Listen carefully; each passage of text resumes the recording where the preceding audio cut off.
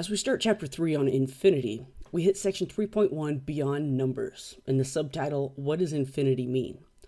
We throw the word infinity around like it actually means something, right? And you kind of understand that infinity is really big. Infinity is beyond all number. But what does it mean? Like literally, the title of the section here, what does it mean to be beyond number?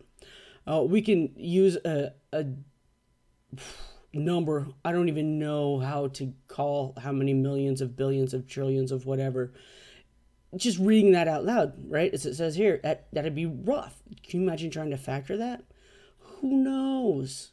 But when it comes to infinity, that's like a drop in the bucket. That's nothing.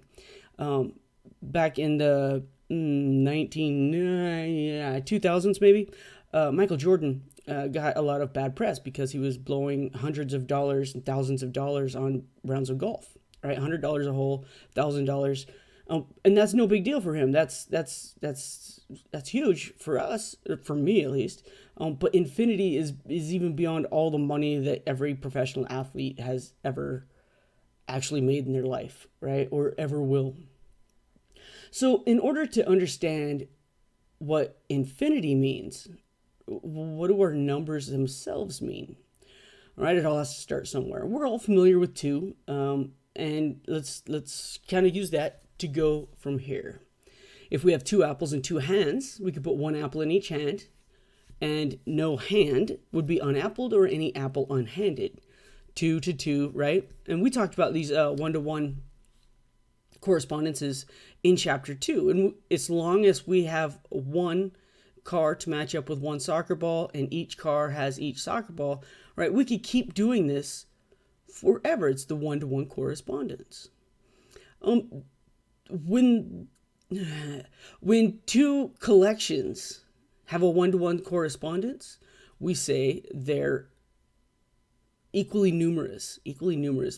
They have the same number of objects. For example, when before number even existed, the shepherds still had to make sure they came back with everything. So they might pick up a pebble for every sheep that left the home pasture.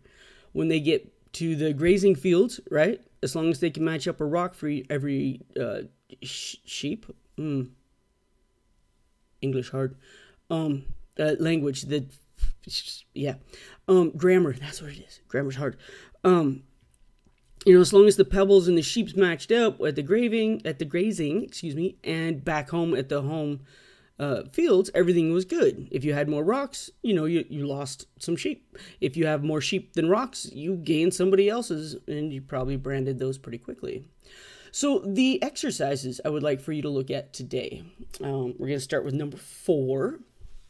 You walk into class late and notice a bunch of backpacks lying against one wall. How would you check to see if there's a 1-to-1 correspondence between backpacks and the students in the room? Is there a way to pair up each backpack with a student? Well, come on now. You are college students, and you are capable of being accepted into a major university. Don't overthink this, all right? Just let it be. Yeah, have each person grab their backpack. That's it. Don't overthink it. Keep it simple. Number 8. The following are 2 collections of the symbols, the @ symbol and the copyright symbol. Are there more ats than copyrights? And I would say no. Describe how you could quickly answer the question without counting. Now, when I did that, I didn't count, right? I can see that there's 1 over top of each. So if the length of them are the same, they must have the same number of elements, right? That's the idea of a 1-to-1 correspondence. We could draw a line for each of these. All right, but we don't have to, because we can see that is the matchup, and we could go to the end and know, since we don't have to know how many there are, we only need to know that there's the same number. Number 14, testing 1, 2, 3. A professor wishes to distribute 1 examination to each student in the class. What is the most efficient way for her to determine whether she has more students than exams? Pass out the exams or count? Most efficient, pass out the exams. Absolutely 1-to-1 correspondence. If you pass them all out and you still have exams, somebody's absent. If you pass them all out and somebody doesn't get an exam, you have too many students, and somebody probably needs help with their schedule. All right, but to count, there's so many errors in counting. Papers get stuck together. Students might be, I don't know, bending down to their backpack and didn't notice. You never know what's going to happen. So pass out the exams and use a one-to-one correspondence. Laundry day, number 15. Suppose you're given a bag of quarters. The laundry machine requires $1.75. One way to count how many washes you could do is take out one quarter and say 25, then take out another 50, right? 75, $1, $1 a quarter, $1.50, $1.75. In practice, however, you might well use a different method that uses the notion of a one-to-one correspondence. Explain such a method. Now, what would you do? For me, I would say 4 quarters is $1 and 3 quarters is 75 cents. So 7 quarters is going to give me my $1.75. So rather than counting what it consists of, right, 25, how much the value is, I might just count how many quarters do I have. There's a stack of 7, and then I might just put stacks next to it and go from there, right? Just all possibilities that you could have on number 15. Number 16, I spoke of this on Discord in the fall of 22. I guess if I use this in future classes, maybe I didn't. It's an interesting one here. Do there exist 2 non-bald people on Earth, such that there is a one-to-one correspondence between the collection of hairs on one person's body and the collection of hairs on the other person's body? Feel free to use facts from previous chapters, but explain how they provide an answer to the one-to-one correspondence question. Oh my goodness. Okay. So,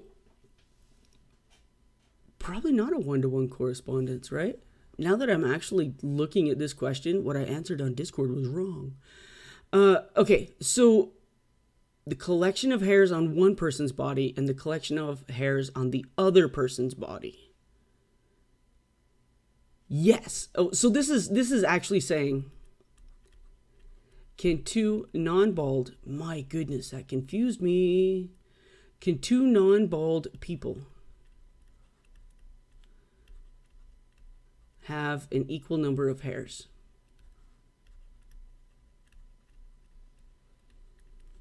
Body hairs. All right, so that's what it's actually asking. So let's separate that there. Okay, so here's what we know from chapter 2. From chapter 2, we know that there are probably less than 5 million hairs, right, on the human body. We found a number from there. Check this. Make sure that's what you got. Make sure I'm remembering correctly. I didn't go back and look. About 5 million hairs on the at most on any human body. We also know there are 8 billion humans. I guess I called them people up here. I should call them people again. But it's billion humans. So suppose only 4 billion humans are non-bald, right? Suppose half of them are babies and people that no longer have hair. Adults that no longer have hair. Well, if the max that any person could have is 5 million hairs, but there are more than 5 million people that are not bald, then there must be 2 of them that correspond in some way, right? You have the exact same number. My dogs. You have the exact same number of body hairs as another human on this earth. Creepy. At least one, maybe more. All right, that's it for section 3.1. Thanks for listening.